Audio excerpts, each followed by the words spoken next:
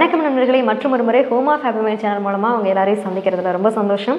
இன்றைக்கி நம்ம பார்க்க போகிற டாபிக் என்ன அப்படின்னு பார்த்தீங்கன்னா, நம்மளோட தன்மை எப்படி இருக்கோ அதைத்தான் நம்ம எல்லார்ட்டையும் பார்க்குறோம் அப்படின்றத தான் இன்றைக்கி நான் உங்கள்கிட்ட சொல்லணும்னு நினச்சேன். அதாவது ஒருத்தவங்க இப்போ அதாவது சுற்றுப்புற சூழலில் நம்ம நிறைய காமிக்கிறோம். அவங்க இப்படி, இவங்க இப்படி, அவங்க இப்படி இருக்காங்க, நிறைய விஷயம் நம்ம பேசுவோம்.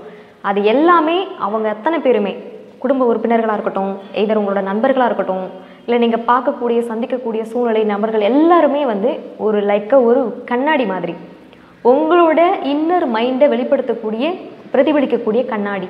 ஸோ நீங்கள் யூஸ் பண்ணுற ஒவ்வொரு வார்த்தையும் உங்களோட இன்னர் மைண்ட், அதைத்தான் நீங்கள் அவங்கள்ட்ட சொல்லிகிட்டே இருக்கிறாங்க.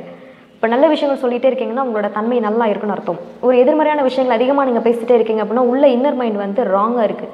அதனால தான் அவங்கள்ட்ட அந்த மாதிரியான விஷயத்தை நீங்கள் உங்களுக்கு கண்ணில் படுது. ஸோ இந்த சிஸ்டம், இந்த மீடியா, இந்த இன்ஸ்ட்ருமெண்ட் எப்போ பொல்யூட் ஆகுதோ அப்போ அதில் என்ன இருக்கோ அதுதானே அதில் தெரியும் இல்லைங்களா? ஸோ நமக்குள்ளே என்ன மாதிரியான பதிவுகள் இருக்கோ, என்ன மாதிரியான கவலைகள், உளைச்சல், சந்தோஷம், மகிழ்ச்சி, என்ன மாதிரியான விஷயத்தை நீங்கள் பேக்கப் வச்சுருக்கீங்களோ அதைத்தான் நீங்கள் வெளியில் எல்லார்ட்டையும் பார்க்குறீங்க. ஸோ பிரச்சனையோ சந்தோஷமோ துக்கமோ எதுவுமே வெளியில் இல்லை, உங்கள்கிட்ட தான் இருக்குது.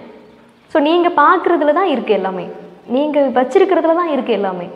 அப்போ உங்களோட வாழ்க்கை மாறணும், நீங்கள் சந்தோஷமாக இருக்கணும், நிம்மதியாக இருக்கணும், நல்ல நேர்மறையான சிந்தனையோடு இருக்கணுமா, முதல்ல உங்களை நீங்கள் சேஞ்ச் பண்ணணும். உங்களோட தாட்டை ரெகுலேட் பண்ணணும். நீங்கள் என்ன நடக்குதுன்னு கவனிங்க.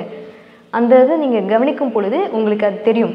மூச்சை கவனிங்க, ஃபோக்கஸ் பண்ணுங்கள், உங்களோட செயல்பாடுகளை ஃபோக்கஸ் பண்ணுங்கள். நிறைய டைவர்ஷன்ஸ் இப்போ நிறைய இருக்கா? ஸோ அதிலெல்லாம் நம்ம மனசு அங்கங்கே விடுறப்ப ஆட்டோமேட்டிக்காக என்ன ஆயிடுதுன்னா அது எல்லாம் கலந்து நம்மளை பொல்யூட் பண்ணிடுது. அப்போ நம்ம எல்லாத்துலேயும் அதே தன்மையை பார்க்க ஆரம்பிச்சிடும். ஸோ நம்மளோட வைப்ரேஷன்ஸ் அப்படியே ஸ்ப்ரெட் ஆகுது.